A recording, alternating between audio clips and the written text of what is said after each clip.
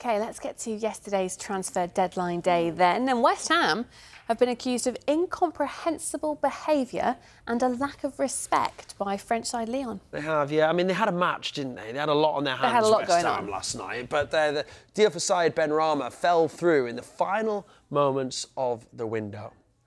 West Ham confirmed after the 11 p.m. deadline that the move hadn't been completed in time before Lyon put on their own statement claiming that West Ham had failed to complete the necessary processes for an international transfer.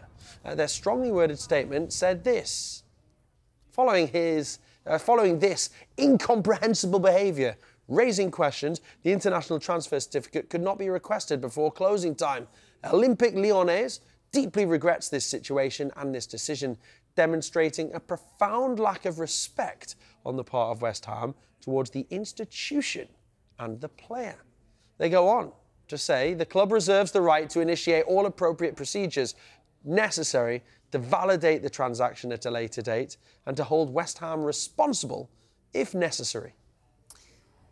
And even though the window has closed, we are still waiting for confirmation of Pablo Fornal's departure from West Ham to Real Betis. Still on the sideline last night. All parties believe they got the documentation processed in time for this deal. Speaking after their draw with Bournemouth, though, David Moyes wasn't happy that his side had to play on deadline day. I don't really want to be someone who's moaning about it. What I'm saying is, you would think that could have been wrapped up all last night.